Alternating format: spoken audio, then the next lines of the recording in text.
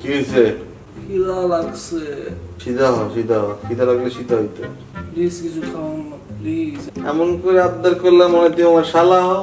আচ্ছা শুনুন, বেশি কিছু না, আপনি আমার ফ্রেঞ্চ ফ্রাই খাওয়ান ভাই প্লিজ, খুব ক্ষুধা লাগছে প্লিজ। বুঝছেন পেটের মধ্যে। একটা শর্ত আছে, তোর খালতো বোনের সাথে আমার সেটিং করে দিতে পারবি? বিয়ে হইতেছে না, তুই বোঝার চেষ্টা কর। আচ্ছা আপনি প্লিজ প্লিজ ভাই যান না, একটু নিয়ে আসেন, আমি দেখবো না ব্যাপারটা, যান প্লিজ। সত্যি তো? হ্যাঁ ঠিক আছে, কথা দিতেছি আমি, আপনি যান। ঠিক আছে।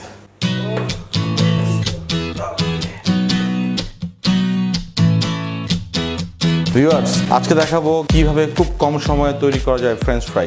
প্রথমে আমরা যেটা আলুকে পিল করে নেওয়ার পরে চারটা ধার সমান করে কেটে নেব।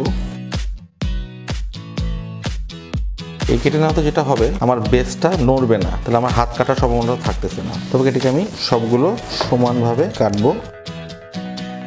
এরপর যেটা করবো, আমি এটাকে খুব সুন্দর করে সবগুলো একই সাইজে কেটে নেব।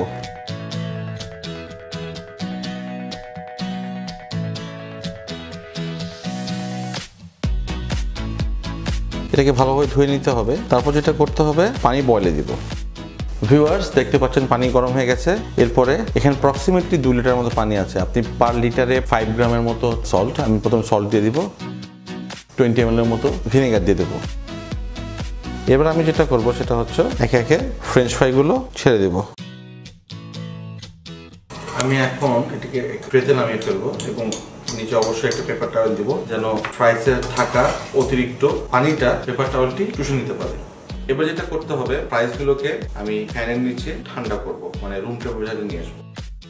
একটা জিনিস খেয়াল করবেন ভিউয়ার্স, যে আমি কিন্তু এটা বয়েল করছি, বাট এটা কিন্তু ভাঙতেছে না। এখন আমি যেগুলো করব, এই ফ্রাইসগুলোকে, যেহেতু এটা রুম টেম্পারেচারে ঠান্ডা হয়েছে, রুম টেম্পারেচারে এটা আমি এখন এটাকে ফ্রাই করব। আপনি চাইলে কিন্তু এই ফ্রাইসকে এখনই একবারে ভেজে ফেলতে পারেন, বাট আমি প্রেফার করি দুইবারে ভাজা। দুইবারে ভাজা যেটা হয় কি, ক্রিসপিনেসটা ভালো আসে। আমি প্রেফার করি ওই টাইপের ফ্রাই যেটা হচ্ছে বাইরের দিকে মচমচা আর ভিতর দিকেও সফট। ডুবো তেলে না ভাজলে কিন্তু এটা কিন্তু আপনার টেস্টটা ঠিক মতো আসবে না। তো আমি এটা এখন গরম তেলে ঢেলে দেবো।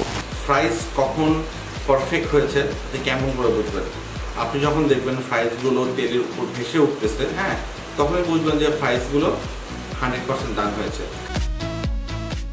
যা কালার আসছে না, আমি এখন এটাকে উঠিয়ে ফেলবো।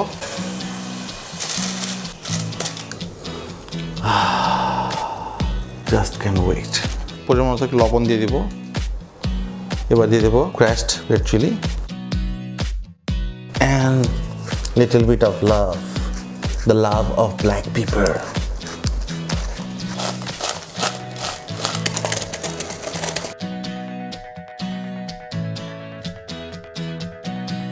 টেস্টের টাইম। জাস্ট আপনারা নিশ্চয়ই বুঝতে পারতেছেন ক্রিসপিনেসটা কেমন। So good. রেসিপিটি যদি আপনাদের ভালো লেগে থাকে তাহলে অবশ্যই লাইক, কমেন্ট এবং শেয়ার করবেন। যদি এখন পর্যন্ত সাবস্ক্রাইব করে না থাকেন তাহলে অবশ্যই সাবস্ক্রাইব করবেন। আর নেক্সট দেন ভাই প্লিজ আমার কাছে নিয়ে আসেন ভাই প্লিজ। নেক্সট